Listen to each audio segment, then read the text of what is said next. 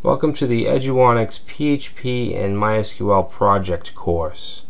This is an intro for projects 1 to 5, and I just wanted to go over the things that we'll be doing, the projects, as well as the technology and concepts that we'll be working with. So what should you know? These things are, of course, it's valuable if you already know them, but you don't need to know, you don't need to be advanced in every single one. But first of all, you have HTML and CSS, and I'm guessing if you're watching a course on PHP that you already know HTML and CSS. Alright, most of the user interfaces that we'll be building use a framework such as Bootstrap, which makes it a little easier and takes a lot of time off of just developing the interface. PHP basics you definitely should know. Things like how to structure a document with PHP tags, echoing values, variables, if statements and other conditionals, loops, and arrays. Alright, so you should be fluent in those things. I'm not saying that if you're not, that you couldn't take this course, but it would be much easier if you knew those things pretty much in and out. Object-oriented programming. So it's not mandatory that you know a whole lot about object-oriented programming. In fact, some of the courses don't use it at all, but it is a very good pattern to use. I don't know if pattern is the right word, but it just really uses encapsulation and makes it much easier if there's going to be more than one person working on the application.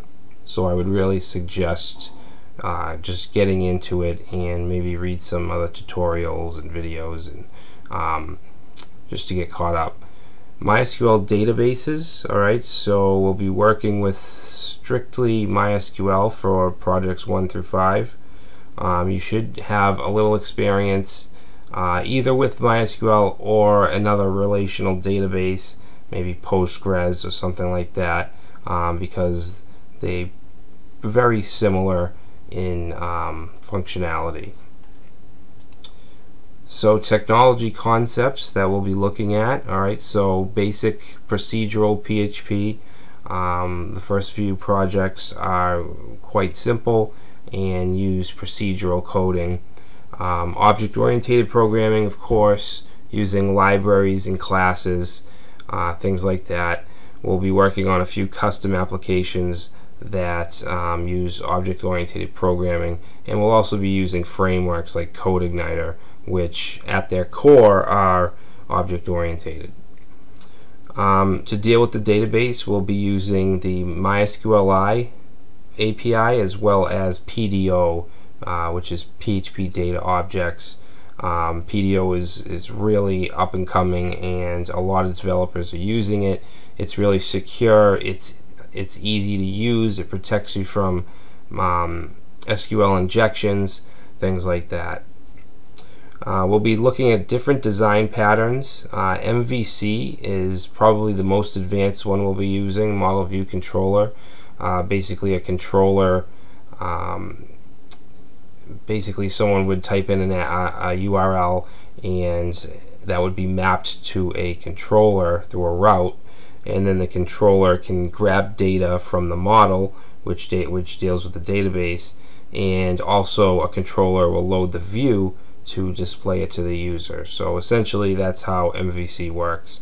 We'll also be using some custom structure, I guess, if you want to call it, as well. Alright, and we'll be looking at both custom PHP and frameworks such as CodeIgniter. I think frameworks are an important thing to learn when you're learning PHP.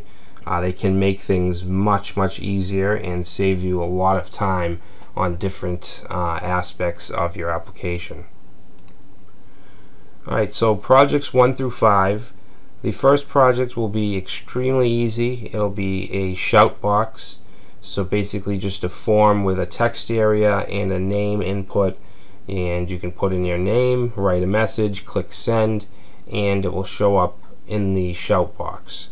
Alright, so we'll be using MySQL API for this, and basically we'll just be doing MySQL selects and inserts.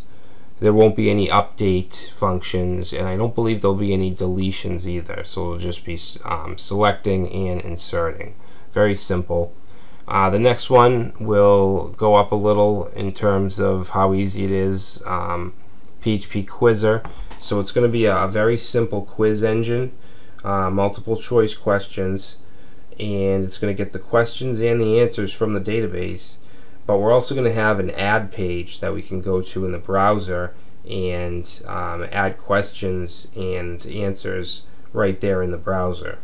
Now this wouldn't be a production app because we don't have user registrations or logins or anything like that. So well, I guess it could be a production app if you manually set a password to the add page, maybe through your htaccess file or something like that. PHP Lovers Blog is going to be a blog on PHP, and it's actually going to have its own admin area where you can add categories, you can add posts, you can update posts, delete posts, things like that. We'll be using a Bootstrap template for that. Talking Space Forum is even more advanced. We'll have a full user registration and login system, and users can post topics, they can reply to topics, things like that. And then finally we have the Gaming Place Store, which is going to be a CodeIgniter application, and it's going to be a simple shopping cart of a store that sells video games in different categories for different consoles. And ultimately we'll be linking PayPal Express checkout to it so that we can actually add products to our cart and then click to checkout, and PayPal will read each individual product, not just the total of all products.